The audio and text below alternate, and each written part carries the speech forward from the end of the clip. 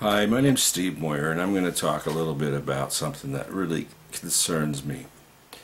I read that there's no government agency monitoring the ocean or the wildlife in the ocean for radioactivity from Fukushima.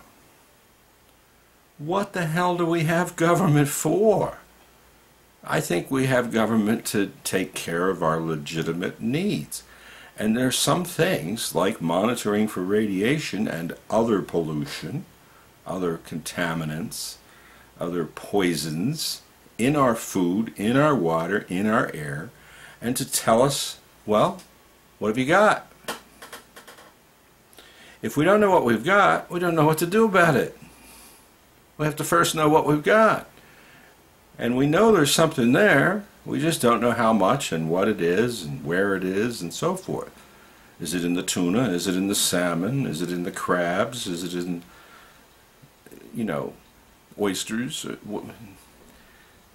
What is happening with the Pacific Ocean? There's a lot of radioactivity that's gone into it the past 3 years since Fukushima blew up and melted down in 2011. March 2011. Go to Google and Fukushima, type in Fukushima, Fukushima, and maybe you want to add something like radioactive contamination or something like that, and see what you find.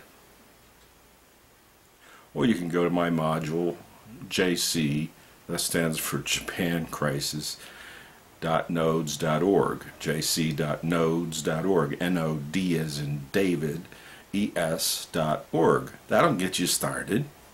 And take a look at my nuclear radiation fact sheet at radiationfactsheet.nodes.org.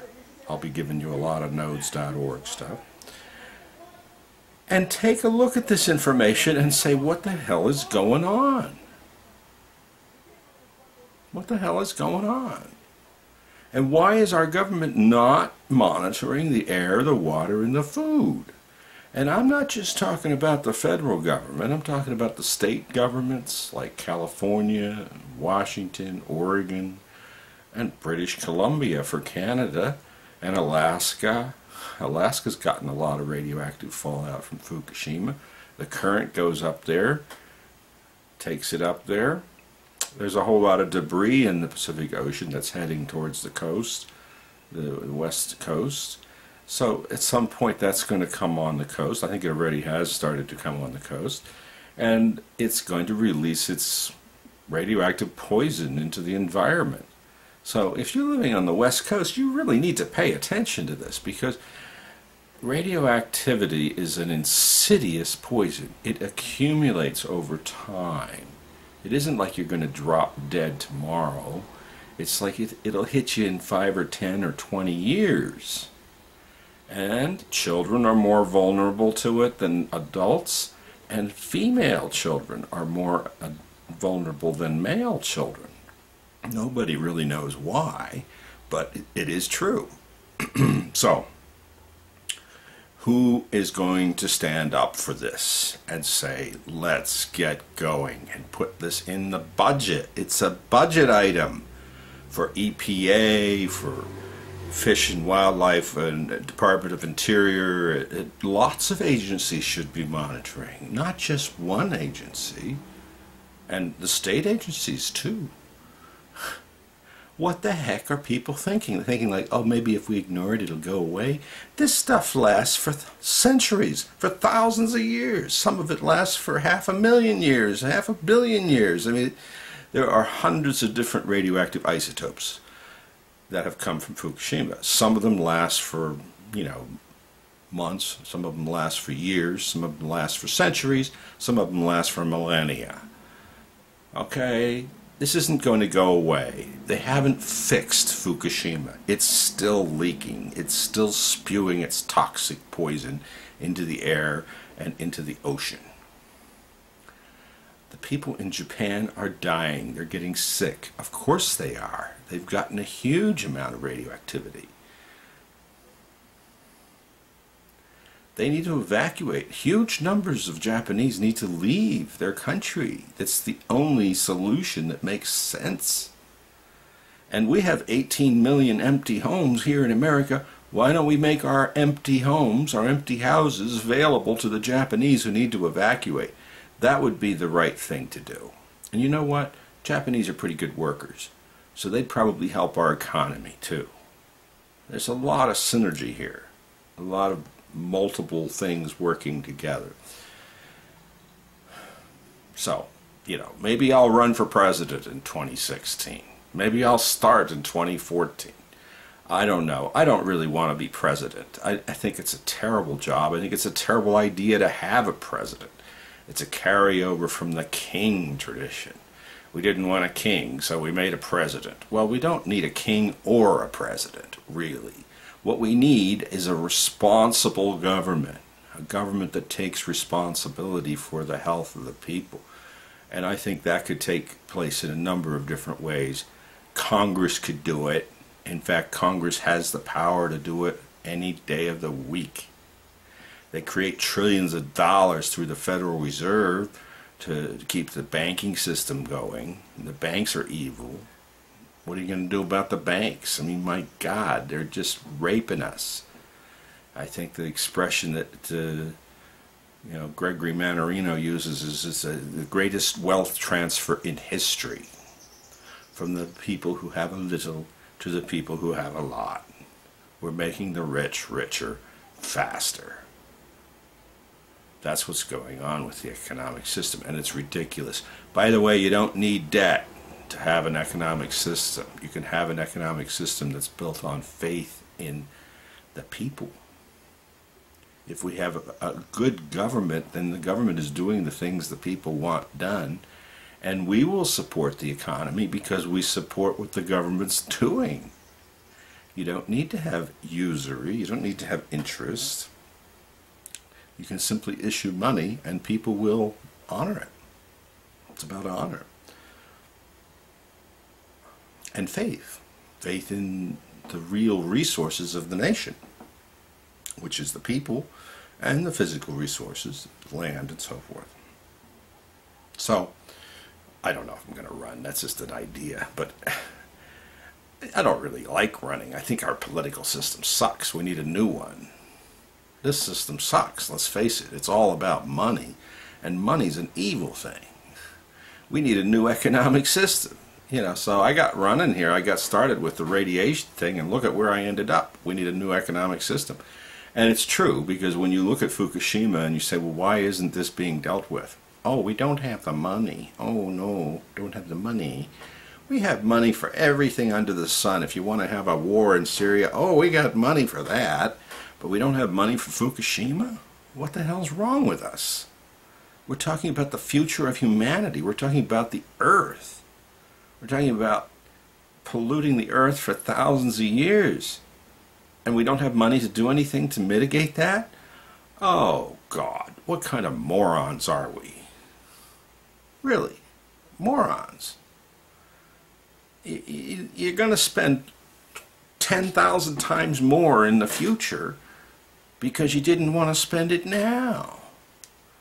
And what does it mean to spend money if you don't have to go into debt to do it? And we're not going into debt. We're not recognizing the debt that's being created by all the money which the Federal Reserve is pumping into our economy to make the stock prices look high when the companies aren't really making that much money. Consumers are slowing down on their spending. The first quarter had a drop of 2.9% GDP drop, something like 3% drop. Well, that means that everything's slowing down. Why is it slowing down? We're not doing the right things. We should be pumping money into the problems, like Fukushima, and saying, let's solve this problem. Get all the universities working on it. What can we do about it? Spend $1 trillion if you have to. It's worth it because you're going to spend a whole lot more in the future if you don't do it now. And start by monitoring. We know how to do that. And no government agency is monitoring the Pacific Ocean or the food from it. Come on. And we should be monitoring everything that comes from Japan because Japan is highly polluted with radioactivity. I wouldn't buy a car from Japan. I wouldn't recommend anybody buy it. I don't think you should buy anything from Japan. They're still thinking about revving up their nuclear power plants again. They shut them down, but now they're thinking of starting them up again. What the heck is wrong with those people? Well, it isn't the people. To be honest, it's a handful of people in the positions of leadership in the government and industry who want to rev it up. And those people need to be shamed. For God's sake, have the Japanese lost their sense of shame? Look what you've done to the world. Nuclear power is a disaster. We need to get out of it. We need to get into alternative energy. How about zero interest loans for every homeowner so they can put solar cells on their roof and get off the grid? Or keep connected to the grid, but feed the grid solar power, you know? Well, so what if it costs $1 trillion? We've got trillions for war. We've got trillions for the banksters. Why don't we have trillions to put solar power on our roof and get off of nuclear power? Shut them down. There are disasters waiting to happen. Come on, who is the anti-nuclear candidate for 2016? Oh my God, don't tell me it's Hillary. Hillary's a closet Republican. In fact, probably half the Democrats are closet Republicans, including Obama. I don't know. He doesn't seem like much of a Democrat. Remember Democrats like JFK and RFK and MLK, Martin Luther King, and go back to FDR if you want. He was a Democrat. What's wrong with us? You think Republicans have solutions? Name one. They want to make the rich richer. They're all about worshiping money. Don't vote Republican. They're a disaster. And I think half the Democrats should leave their party and join the Republicans. Come on. They're not Democrats. They're not really giving us a choice. They're just saying, we're not quite as bad as the Republicans. Vote for us. It's like, oh, please. Get out of this. Get off the stage.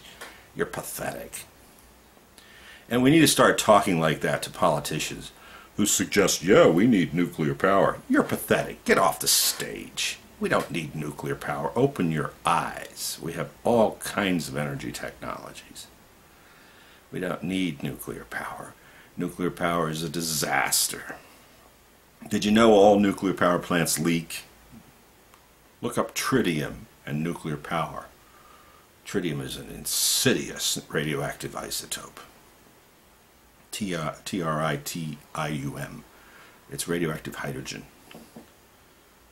And you can't filter it. It gets into your body, causes cancer. Oh, it's awful. Why do you think we have so much cancer? It's because of nuclear power. Connect the dots. Well, there's other things in our environment too that cause cancer. We have all kinds of chemicals in our environment. But nuclear power is especially dangerous. And we need to get rid of it. We need to end it. Period.